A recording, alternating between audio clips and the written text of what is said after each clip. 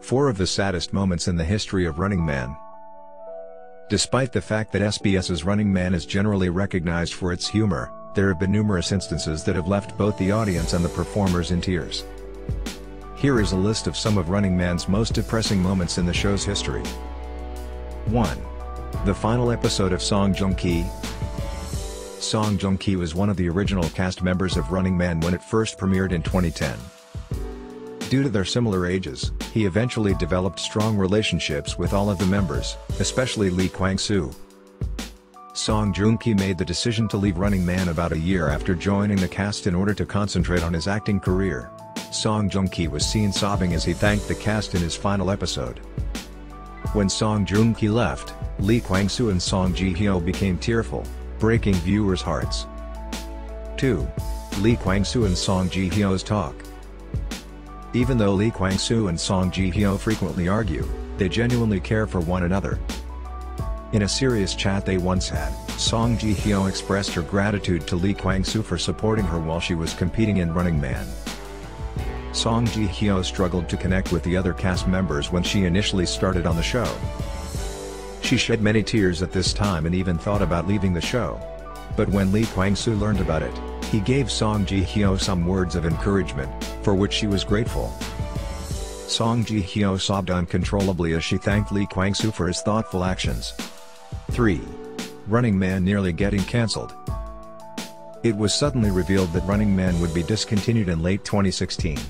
Both the cast members and show fans found this to be devastating news.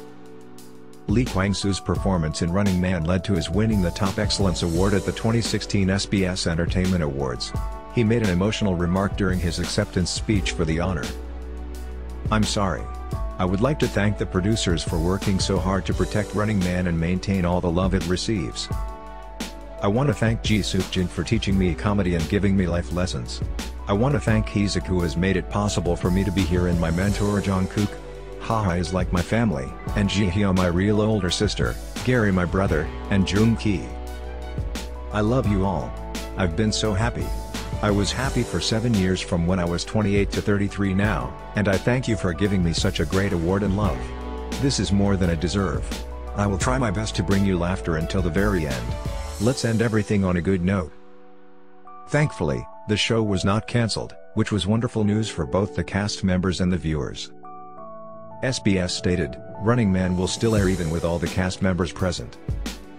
SBS and the 6 members have chosen to continue the Running Man series in response to the immense sadness felt by both Korean and international fans upon the conclusion of the show.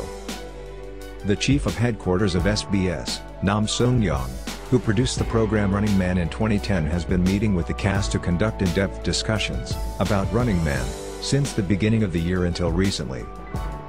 He repeatedly apologized to the audience members during these chats for the incidents that occurred during the show's reformatting. Following these negotiations, the 6 members decided to remain on the show.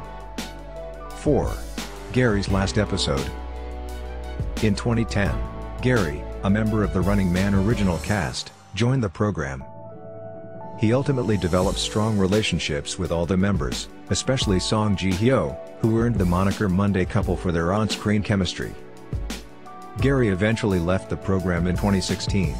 The cast members did their best to be upbeat in his final episode, but by the time the credits rolled, they were overcome with grief. Since he left, Gary has committed himself to being a loving husband and parent.